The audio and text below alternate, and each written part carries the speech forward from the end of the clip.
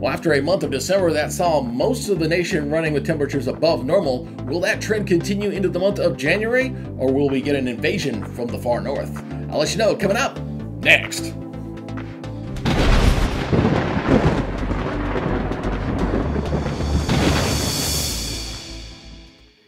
Hello everybody and welcome back to the Weather Nerds YouTube page. I'm meteorologist Greg Majeski, and before we get started, as always, I'd like to thank all our new subscribers. Yeah, we're continuing to grow, moving in the right direction. We're currently up to 844 subscribers, and if you haven't yet subscribed, please do me a favor. Please go ahead and subscribe.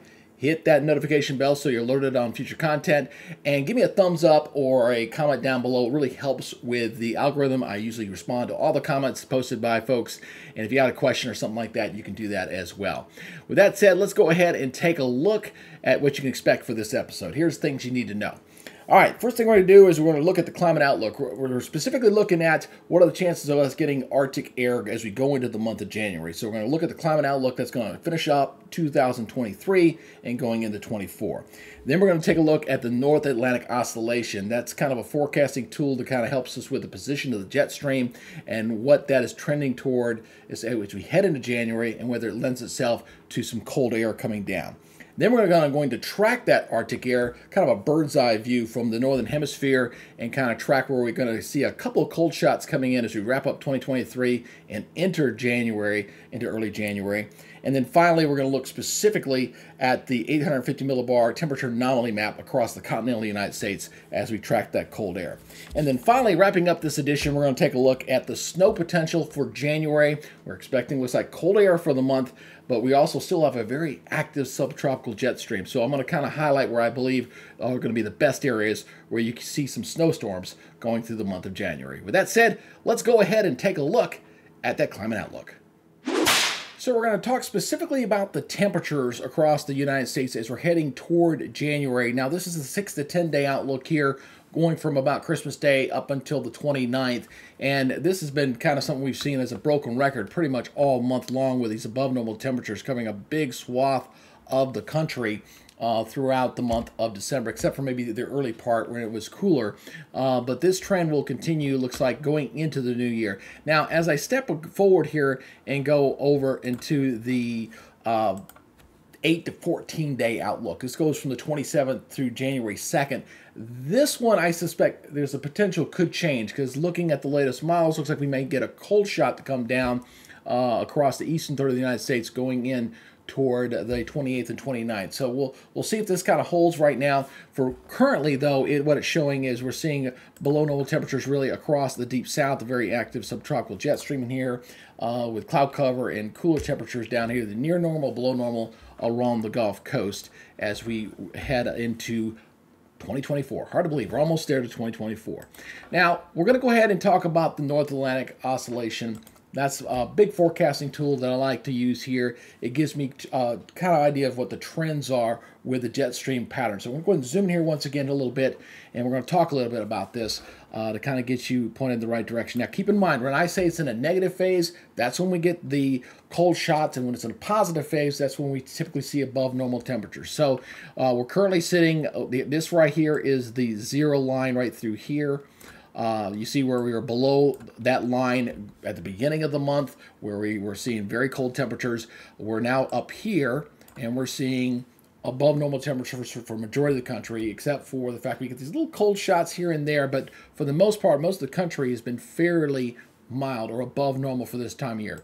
The trend line takes us downward as we go into the new year, kind of getting almost back to a neutral phase, which kind of means it can kind of go either way. It can either go with a cold shot or a warm period. So I suspect as we go into the month of January, we're going to have maybe a more of a battle between the cold air and the mild air, where we're going to see kind of an oscillation between the two throughout the month of January going forward. So that's what I'm suspecting as we go into January, that we're going to have, yes, colder temperatures, but you still may have some intermittent mild periods in between as we see more Arctic air come down from Canada and into the United States.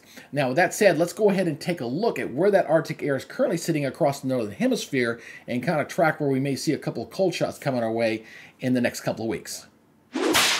So we're taking an over-the-top look here of the northern hemisphere, kind of shooting down from the pole there. And a couple things I do want to highlight here is we've got plenty of cold air, especially across areas of Siberia here. We're not in a situation where this stuff's going to like come over the poles and drop down this way. What seems to be happening, like as we head toward Christmas Day, is a lot of this just is kind of funneling in across the Pacific. Of course, when the cold air gets across the Pacific, it modifies greatly as we go into the future. So as I go ahead and rotate this here through, you kind of see what I'm talking about. It kind of rotates into the Pacific, northern Pacific Ocean, and kind of rotates into Alaska with that. So as we head toward Christmas Day, as I freeze it right there, you're kind of noticing how things are across the east. We're fairly mild here across the east. A fairly mild Christmas is going to be ahead for half the country. A little cooler shot here across the Intermountain region, but not all that terrible. Now, what I'm looking at right here is you notice this little bullseye right here on Christmas Day. This is going to be the first of 2 shots that are going to be expected to come down,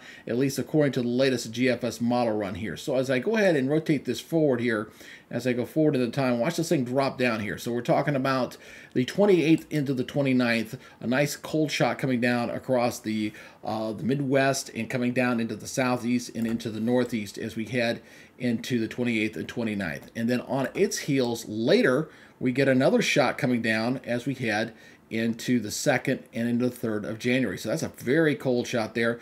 The depth of that cold air is even thicker there. You're seeing more of that purple there, and it's blast coming down there. So the trend, it appears, at least initially, as we're going into January, is that we got a couple of cold shots coming, at least for the eastern half of the United States as we head into 2024.